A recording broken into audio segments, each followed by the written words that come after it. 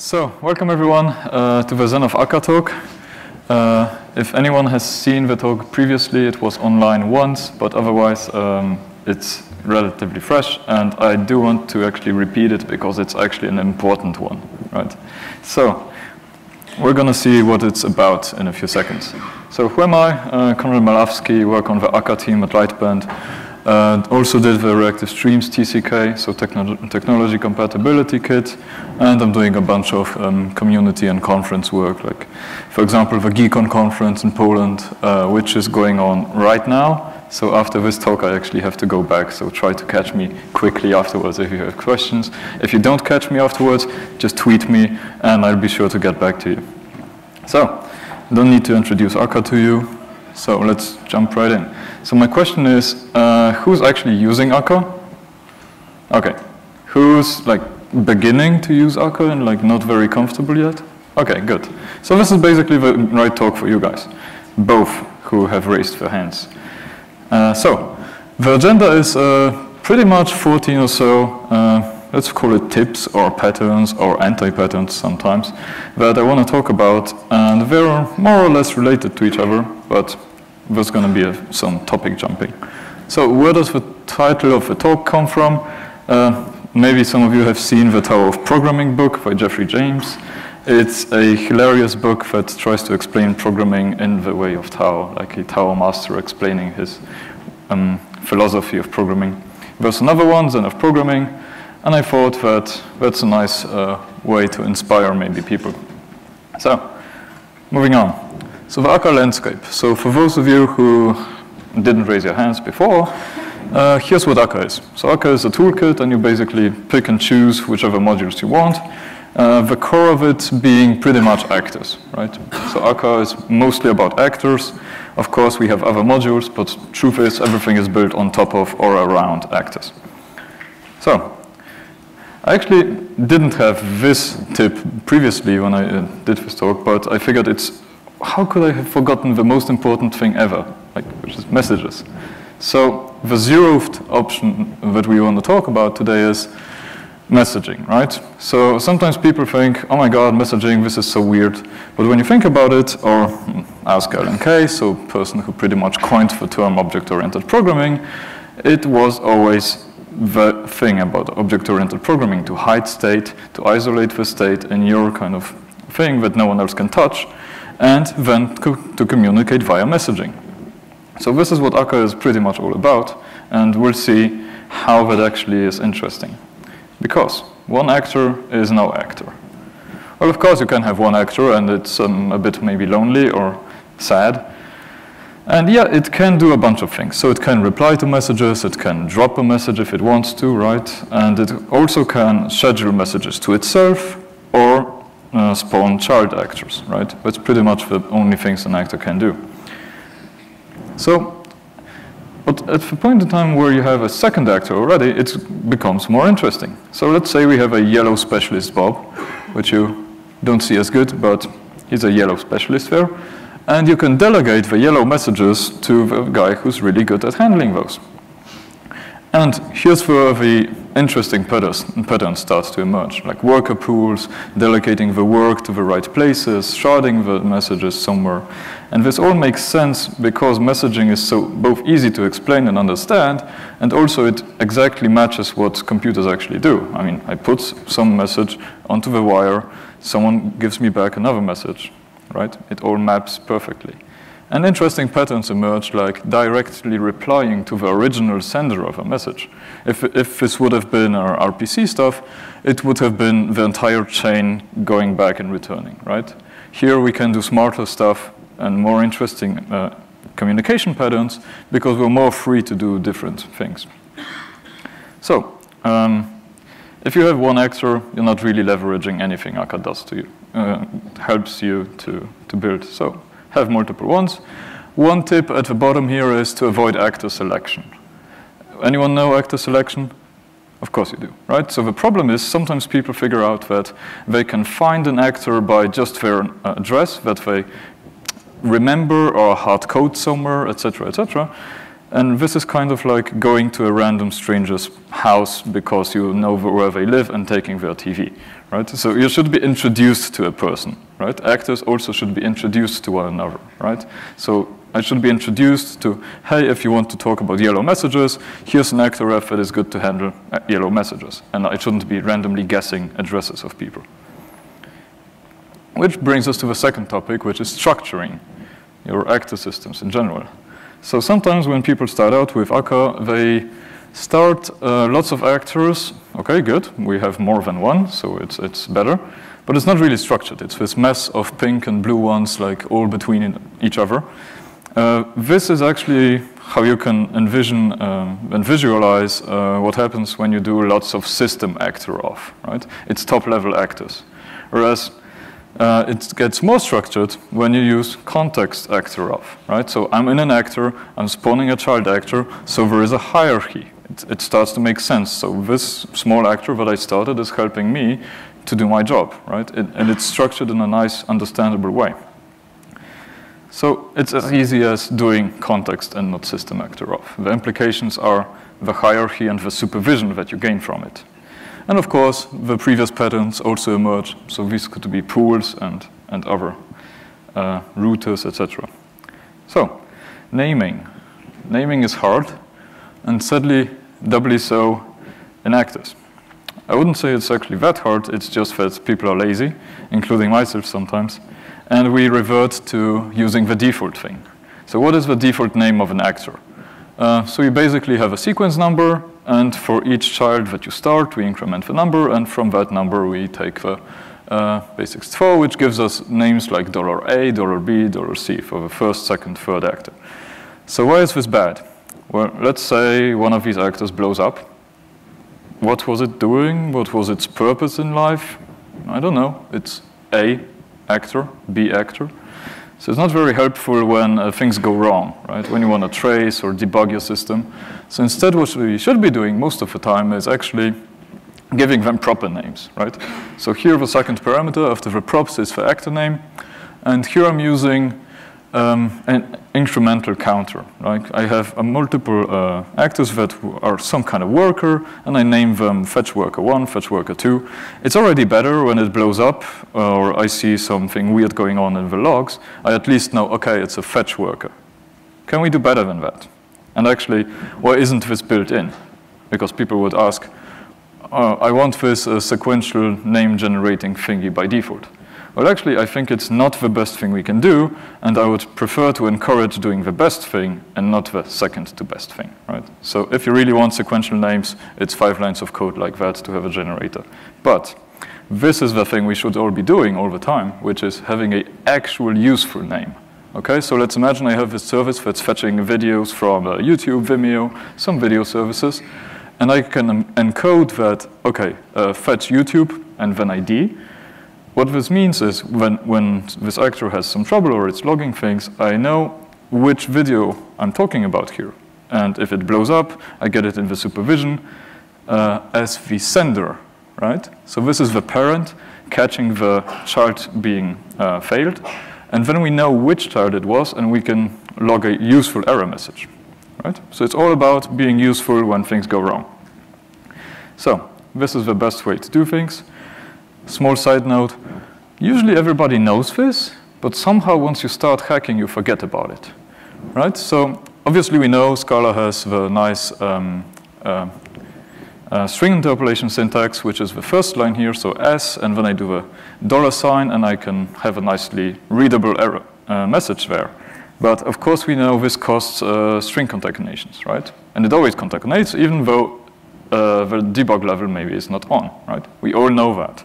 However, it's as simple as doing the second style to avoid these allocations. And I know everybody is like, oh yeah, of course I know that. But then I go to the customers, see it in production, and it's actually trashing the system with lots of strings being concatenated. So, quick reminder. So this is something that was originally pitched to me and during a talk actually by Jamie Allen, and it's the matrix of mutability, also known PAIN. And it goes like that, right? And we've actually during this conference, I already saw one of the mistakes I'm going to explain here as well, so be wary of it. So we have this value and variable, right, in Scala. Usually we should be using value, nice immutable stuff, and then we have different data structures, like mutable or immutable data structures. So if I put something in an immutable val, well, then it basically never changes, and I'm really happy I can trust that thing. It's like a fact, right? However, most of the time, things change, because maybe I have some list of people I'm communicating with, and I'm changing it. So then I would argue that we should prefer a var with an immutable data structure in it, and not a mutable data structure and a value. Why do I say that?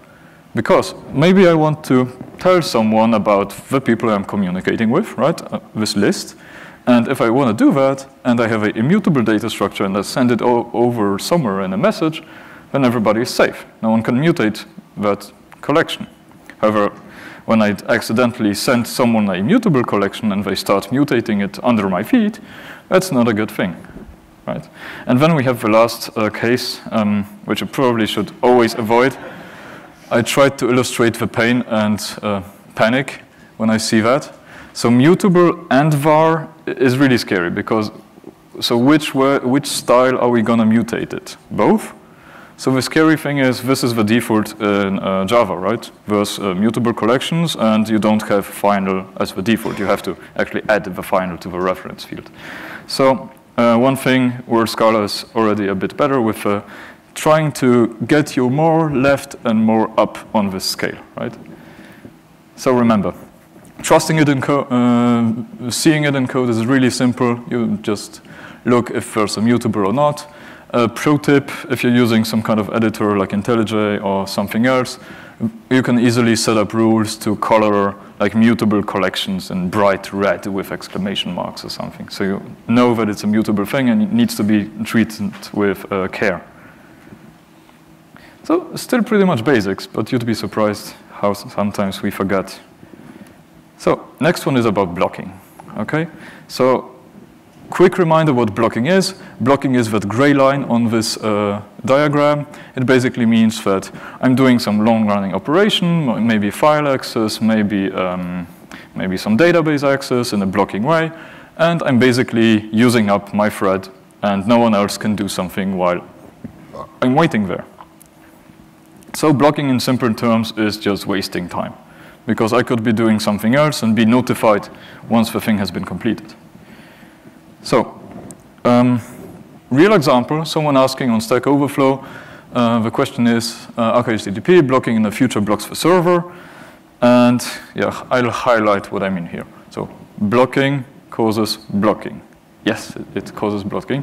However, I don't mean to hack on the question, because it's a great question. So what is actually happening here? Why did the server stall like that? Some people might argue that blocking the event loop is the new you broke the build, which is pretty much what is happening here.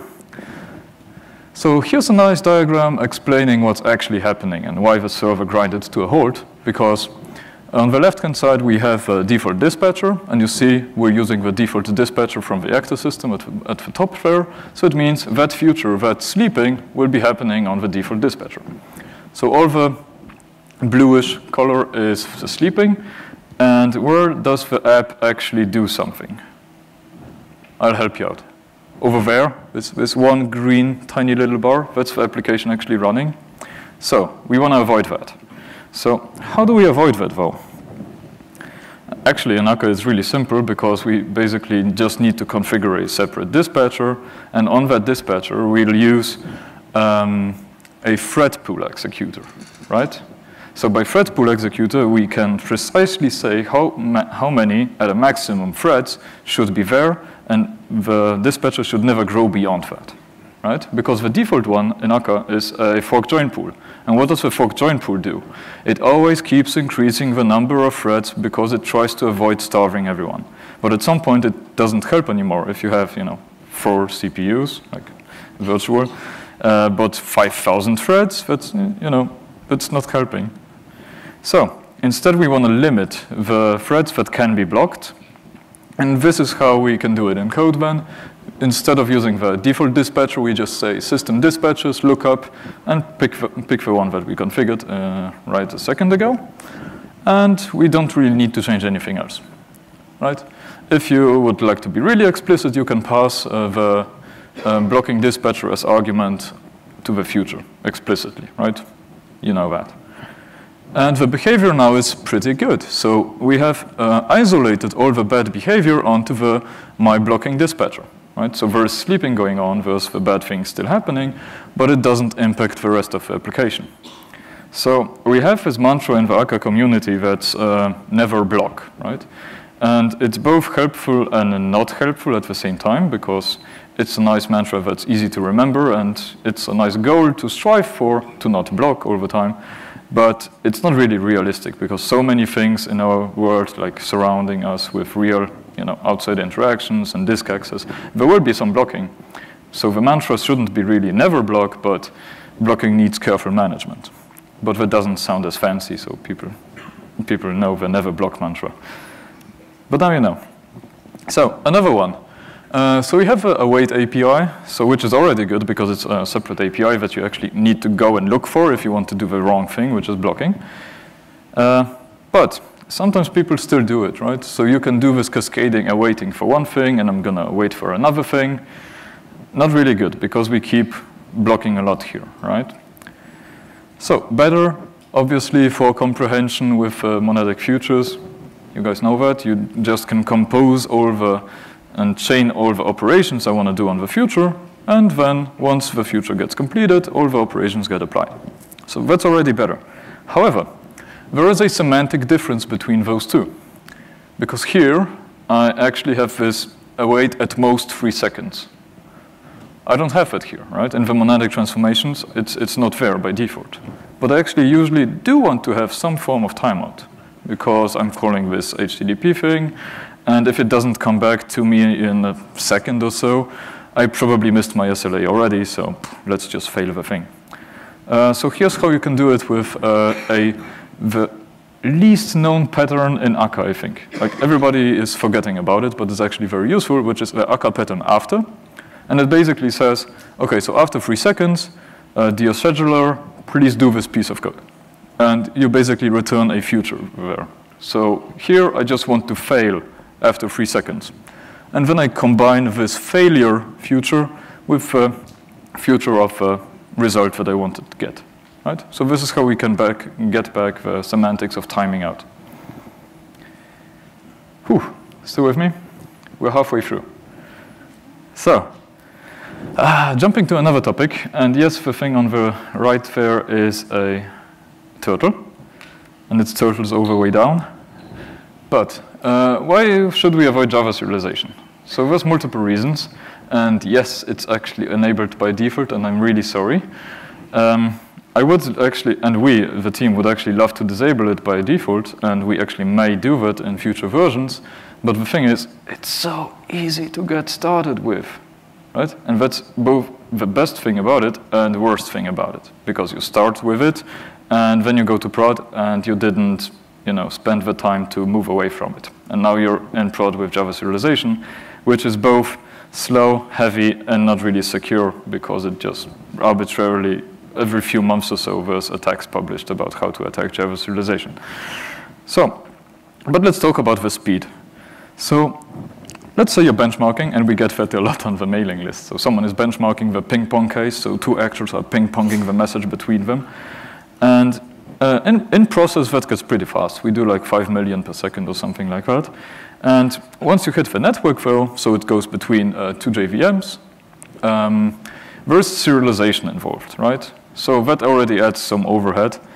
And the problem is that with Java serialization, the overhead is more like that. So very far away. So the ball takes a longer time to go through the network. So since Akka 2.4, we actually started logging a warning that, hey, please fix that, right? So at least now you know. But how bad is it really? And I don't mean to hack on it, but I do want to give some numbers to give a brief look at it. So here's a benchmark. You can test it in the Akka codebase. It's there. And this is the results. So this is on a local setting.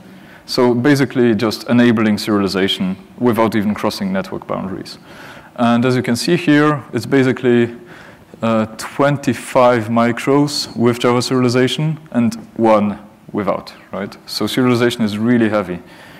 So what can we do better? Because I keep yammering, oh my God, you're doing the wrong thing. But I thought, how about I explain how to do the right thing? Because it's not that hard, actually.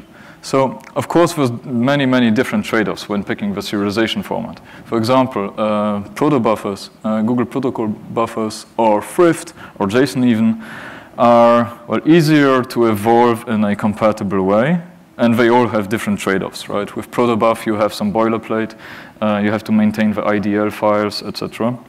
But it gives you the easiest way to evolve your protocol if you care about that. So internally, because we do care, we use protocol buffers a lot. But on the other side of the spectrum, there's Cryo, which is really easy to set up. You've had a few seconds to read the entire code that is needed to set up a Cryo serializer. So it's not that much, right? And the performance gain compared to Java is already 5x, right? It's not that much code, and you got a 5x improvement. So consider it if you're still on Java serialization. Random factoids about why is it so slow? For many reasons. Well, first one is it never was designed as a fast thing. It was just, OK, we have this object, let's serialize it. And no one really cared back then about the performance of it. So it's a bit heavy. It's a bit on the verbose side. These are examples from James Sutherland's blog, but I wanted to use them because they're really, really wonderful. Even XML is smaller, okay? that says a lot, right? So JSON, yeah, we can squeeze a little bit more, but we do keep all the names there. We did lose all the types, right? So in the Java one, you see there's the actual types there in the serialized format. And in Cryo, of course, that's a binary format, so all the dashes are just binary gibberish, but you can see there we actually keep around what types it was. Interesting to know. So please don't use it, and of course there's also different trade-offs. So in just remoting, in remote messages, probably you can get away with Cryo because if you roll out a new app, you do a green-blue deployment, they probably will not end up talking to differently versioned protocols. However, in long-time persistence systems, for example, Akka persistence, you're persisting events, and you've better be using something that's really goodly evolvable over years. Because the event stored there, you want to read the event 2 years from now, 3 years from now, right? So there's different trade-offs. So bear in mind, it's not the question of what should I use for Akka serialization in general. You also have to think about the context. Am I persisting the messages? Am I just sending them around?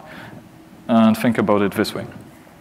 And the usual disclaimer, trust no one, including myself. And there was a benchmark, so don't trust the benchmark. Do the benchmark yourself if you actually want to trust any numbers. And there's great tools, including my SBT plugin, if you want to benchmark some Scala code. There's the SBT JMH plugin, and JMH is a benchmarking tool basically developed by the OpenJDK team for their internal needs of benchmarking the collections and everything else. So, let it crash. So we have this thing that's called an error, and we have a failure. And actually, we take it as very different things. And I'm not going to go in and start rambling about the reactive manifesto, which I do think is great, but I do want to explain what the actual difference is, because it's something that the manifesto coined, but sometimes people get stuck on explaining the diagram. You all know the diagram, right? But there's actually way more interesting things in there. So we have such a thing that is called supervision in Akka, right? So what is it really about? So let's say I have a vending machine, I insert some cash, and then, okay, it wasn't enough cash, so I get an error back, right? Note, this is an error, and this is like a user-land actual message that has a nice description that, hey, please give me more money, something like that. And then there's the second case, which is actual failures. right? So let's say I'm trying to grab the can. I'm in the middle of the machine, an actor trying to operate this can grabbing mechanism, and it blows up. So that's very different from the case of, okay, you didn't give me enough cash for this drink. Because for this thing, we want to notify whoever is operating the machine, right? So the owner of the machine, maybe some callback, and then they can send some service person to fix the machine. I don't think the person buying the drink cares about technical details of that failure. They just will want to know, okay, I'm not getting my drink, right? So errors versus failures. And failures in Akka are always propagated upwards to parents. And we have it very explicitly in Akka, right? That's the supervision tree. And errors, that's just a message, something we design in. Okay, so supervision. We talked about it, but we also have backup supervision, which is one of those hidden gems that maybe you haven't noticed until now. So backup supervision is basically giving more breathing space to systems that need it. An example being, I have this persistent actor, and there's some kind of database, and it actually blows up because some reason. And what we could have been doing, we don't. Okay, so this is not what Akka does, but it could. If we did the naive way, is, okay, I try to store something in the database, I get the failure, supervision kicks in, actor restarts, because that's what supervision is for. So I try to persist, I blow up, I restart, I try to persist, I blow up, I restart. You get the idea. So the problem is, well, it's not like one actor got the failure if the database is down. Most likely there's tens of thousands of them, and suddenly everybody is hammering the database. That's not going to help it recover. So this is what actually happens in Akka persistence. When we have such a case that persistence, for some reason, can't store your events, okay, it blows up. We get recovery failures, for example, or persist failures, but they stop. Okay? The default here is stopping the actors, which is a bit different than the default in normal supervision, right? So this is a specific example from cluster sharding. So, but we do want to recover those guys, right? But we don't want to recover them right away and do this rush on the servers, but we want someone externally, so here it's a backup supervisor, and this is a class provided by Akka, which you configure what is the breathing kind of time you want to give the system before you start recovering. So it's basically like recovery, but with a circuit breaker. And this external guy will take care of restarting these actors in increasing amounts of time to give the database more breathing space to recover. So I kept saying database, but it actually is about any kind of failure that you may be trashing someone and you want to give them some breathing space. It could be that you've just reached your quota and some API starts failing to you because you've just exceeded your quota. You can do the same thing there. Okay, so state machines. This is something, so I didn't do the example of 20 or 50 receive cases, but we sometimes see that at customers or at just open source, people posting their snippets.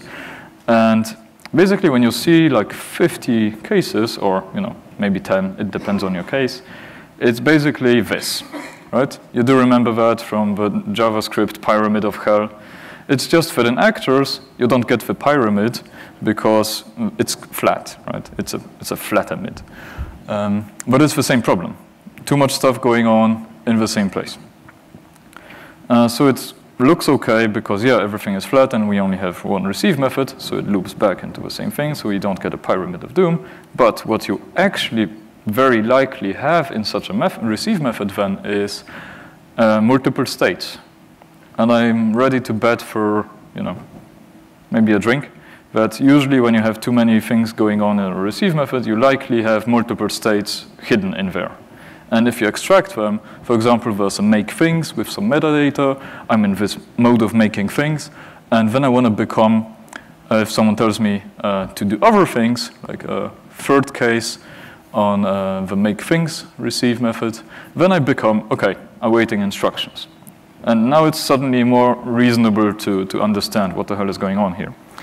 We also have this FSM trait, which basically is a helper trait, which helps you do exactly the same thing which I modeled here with just context become. So become just swaps the receive method for a new one. Whereas finite state machines give you this API that allows you to, okay, so when I'm in the idle state, this is what I'll be doing. And it also encourages a passing around the data, right? So you get an event. So the first thing there is a message, and the second thing is the data, right? So instead of having variables in the actor, you can just pass around in a more functional way the state. Good. Okay, this is the last topic and most mind-blowing, perhaps. So we'll see. We have this thing called the Akka cluster, right? You've seen it, maybe used it. Who has actually used the Akka cluster? Half of the people, maybe. Okay. So we have this thing called cluster convergence. So out of the people who have used the Akka cluster, who knows what convergence is? Not that many. Still a few, so good job, guys. The problem is that many people skip over that section of the documentation, and it's actually a really important one because it talks about the actual guarantees what the cluster does. So convergence by itself is defined that, okay, we can prove that the cluster state that we're observing has been observed by everybody else in the cluster. So everybody has a consistent view on the membership, okay? And actions as joining and leaving the cluster need to be made when there is convergence, right? So everybody makes the same decision if this node is joining or not, right? Because we want to be consistent. I don't want a cluster that some part of the cluster thinks the node is already part of it, and some other part of the cluster doesn't think a node is part of the cluster, right? That would be bad. So these things require convergence. Here's a mini diagram from the docs, which explains all the transitions between the states. If this is too small, then I'll just quickly, from the top left, it's joining up, leaving, exiting, and then removed, right? So it's a very simple life cycle. And then today we're going to talk about a feature that you may have not seen, but it's actually very interesting if you're in the scenario of, okay, we're under heavy load, maybe there's even cluster partitions, but we still need to grow the cluster because we need to survive the load. So this is something you need to enable explicitly. It's called the allow weekly up members, and there's going to be an example. But first, let's talk about a cluster party. So let's try to see how the joining to a cluster, to a party, looks like. So we have two seed nodes. So seed nodes are basically just, I know where the party is, so I want to join it. And I know the address of a node, for example, right? And here, the seed 1, so the guy with the funny hat, not just the normal hat, is the leader, okay? So that's also something people are sometimes confused about. Okay, so is Akka cluster leaderless? You have a leader. So the thing is, the leader is not something special, right? The leader is basically the oldest node that is in the cluster, and the only reason we need to have a single node be kind of a special thing is we need to have a single point where decisions are made. But if the seed node 1 goes down, then we just declare, okay, so the second oldest now is the leader. So it's there is a leader role, but it's not like doing a lot of stuff. Okay. So joining works like that. So a new node comes in, called Kurt, and then the existing cluster gets gossiped around, and everybody eventually knows that, okay, Kurt is joining. There's a small k at the feet of seed nodes there. And then the leader sees, okay, so everybody in the cluster has seen Kurt, so I can move him to up. And by up, we mean, okay, now it is actually part of the cluster. Good. Now he's with us. Now about unreachability. So in terms of Akka cluster, we talk about unreachability, which means we do a periodic heart beating, and if a node doesn't respond to the heartbeats, we declare it unreachable. But unreachable is not down, right? Down is a very specific thing. So here's the thing I explained about weekly up, because to declare someone up, normally you would need to have cluster convergence. So everybody knows that the new state of a cluster will be with the new node. However, if one node is unreachable, we can't say everybody knows, because we can't tell this other guy. So this is where weekly up kicks in, and if you have this scenario, you are allowed to basically join, but in this special state, in a weekly up state. So yes, it is actually part of a cluster now, and can do everything a normal node in the cluster would do. And once the unreachable node comes back, we inform it about, okay, here's this new person, and then it is declared properly up. So this is something you need to think about. Do I need to be really, really consistent with the cluster membership, or can I cut corners because we really need to scale out? Okay, so now the opposite case. Let's say Bill has a birthday party, and Bill declares, I'm going home. What I mean here is cluster leave self, right? I call that, but then vanishes immediately, right? So what I mean in that sense is cluster leave self, system exit. Okay, the problem is that cluster leaving is a graceful process, so you need to tell everybody that you're leaving, right? Understandably so. But if you kind of shut down the JVM right after starting to tell everybody that you're leaving, then they probably didn't even get the message. So instead of having a graceful leaving, you suddenly are in this situation of, hey, where's Bill? Where's the Bill node? And failure detection kicks in. They declare him unreachable. And basically, you can go into unreachable from any kind of state, right? Because it's the heartbeating transition. If you don't reply to heartbeats, you can become unreachable, and you can come back again. But at some point, if the node is not coming back for minutes or days, usually minutes, you will want to declare it as down, right? So we have a auto-downing feature, but it's not really safe because it's a bit racy.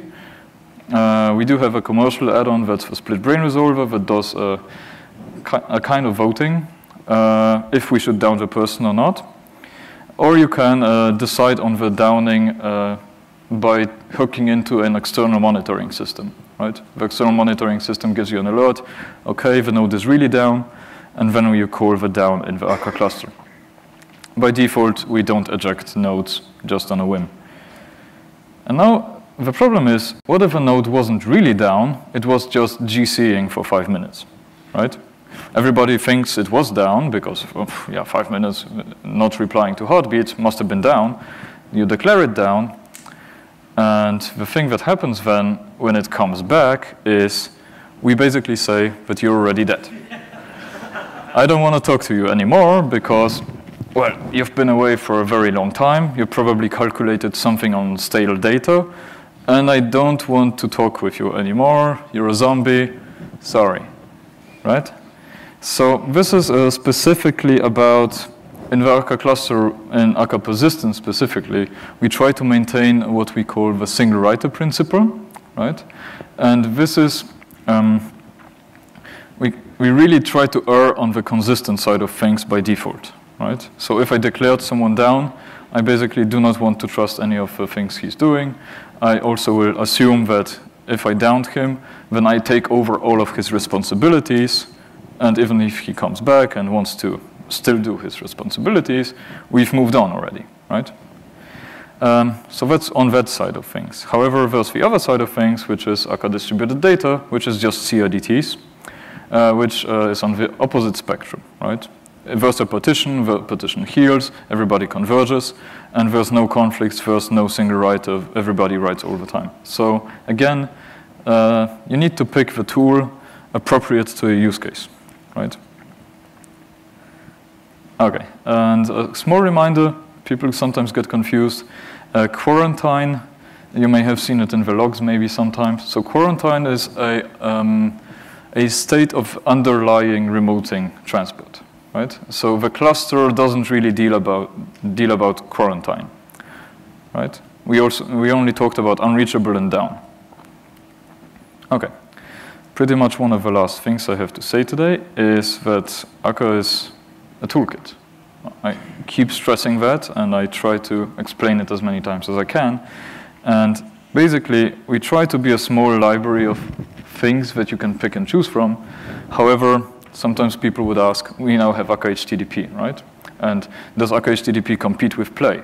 No, it doesn't completely, because we're a very, very low-level thing which doesn't help you with anything which Play helps you with, like maintaining the database connection pools, compiling your JavaScripts, etc., doing the reloading of the pages. That's all Play things, right? We never want to do those things on a... so Play is focused on developer productivity, which usually means more stuff. We're on the less stuff, the better. Which is, Runa did this awesome talk, and it's being quoted a lot on Scala conferences. Martin quoted it as well in the beginning of the conference here.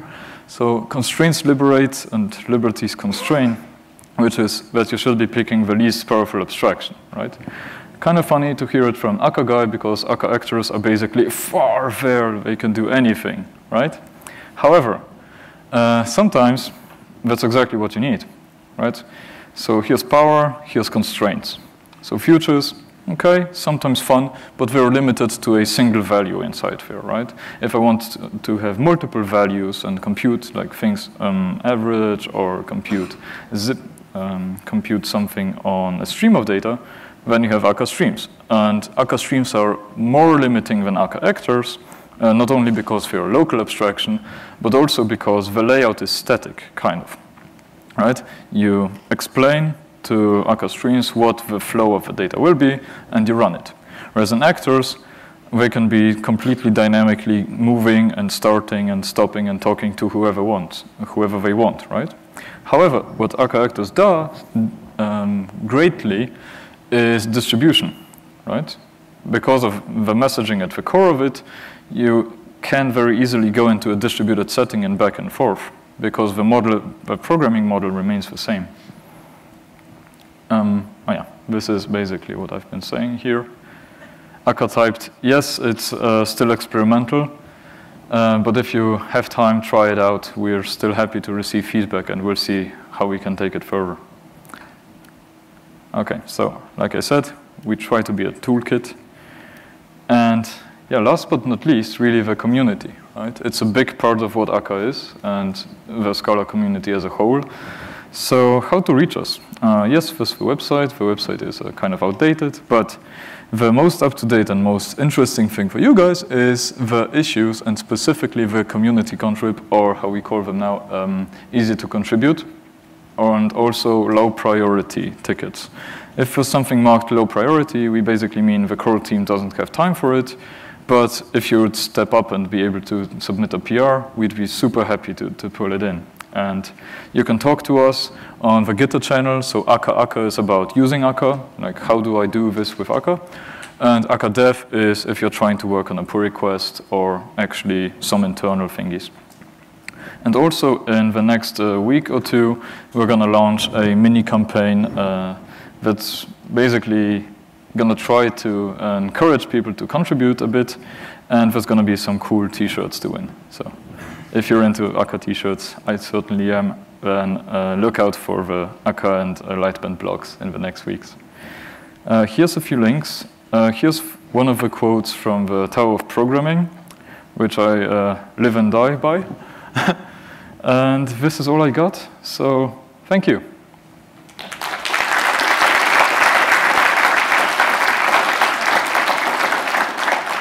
We do have a short while for questions, a few minutes. Very in the back, please. Can you explain better why actor selection is bad? Right. So the question was, why is actor selection bad, and if I can explain it more deeply. So as a concept, maybe it doesn't seem as hurtful as it really is, but the thing is, it's one of those things that can be easily abused. So what I found in some consulting engagements was that instead of you have some interaction going on, like an image actor and some backend actor, etc. And instead of them knowing about each other, just by either being passed in a constructor or as a message, they would just synthesize the path by guessing and remembering where the other guy lives. And that's very brittle. right? Because it's not encoded in code that, okay, this actor ref, passing it over here, now I have it. But it's this making up the address, and yes, currently it works, but it may not. And the thing is, by sending to an actor selection, because there's two ways you can use it. You can just send messages to an actor selection, or you can use an actor selection to get an actor ref back. So the second one is already better, because, okay, then I have an actor ref. But if you just send messages to an actor selection, then you probably won't even notice that you're sending to a black hole. Well, you will notice in dead letters, but you know, it's not very visible just by looking at the code. Okay. Do we have another question? Yeah, yes, please. Is there a bridge under development between the typed Akka system and the regular Akka system? Well, bridge. The thing is, Akka typed is built exactly as a, I don't know, 200 lines of code on top of normal actors. So by bridge, you basically mean which way around? So the two systems can talk to each other? Like Yeah, they can. It's the same system. So as I'm saying, it's basically just a API on top of the current actors. So it's exactly the same protocol, it's the same system, so they can communicate to each other. Obviously, if you start talking to an untyped one, then yeah, then it's untyped. Okay, last question maybe, here in the middle. Oh. Is that only available in streams? Yeah, excellent question. So, is backpressure only available in streams? Yes and no. So backpressure, in the nice way of I don't actually have to care and think about it at all. Yes, that's only in streams, but that's because the infrastructure there basically handles it transparently, and you just save a map. And what enables us to do it there transparently is actually the strict layout of the processing pipeline. So again, if it's more restrictive, we can do more stuff internally, optimize and do the backpressure thing, for example. But what it actually is, it's basically very similar to work pooling. So on the internals, what the backpressure protocol looks like is you send someone, I am ready to receive 10 elements, and then someone can send you 10 elements. So technically, you can implement the same thing in actors, but the actor signatures, there's no way to express this statically and nicely, because you can always send a message to someone. And it would be really hard to make it, well, we could fail with an exception, but that's not helping, right? So you can do it yourself, but it's not built in that sense. If you're looking for it, then the work pooling pattern is pretty much the way people do it with actors. Okay, so thank you very much. If you have any questions, just grab me.